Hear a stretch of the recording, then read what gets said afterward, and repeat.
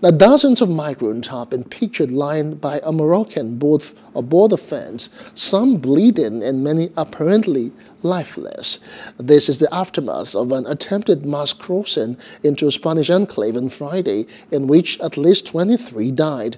Moroccan authorities said the disaster occurred after migrants attempted to breach a fence into the Melilla enclave, with some dying in a crush after what authorities called a stampede, and others falling as they climbed. The Moroccan Authorities Association for Human Rights local head Omar Naji said its members and sympathizers had shot the footage, which showed large numbers of badly injured people piled together with Moroccan security forces standing over them.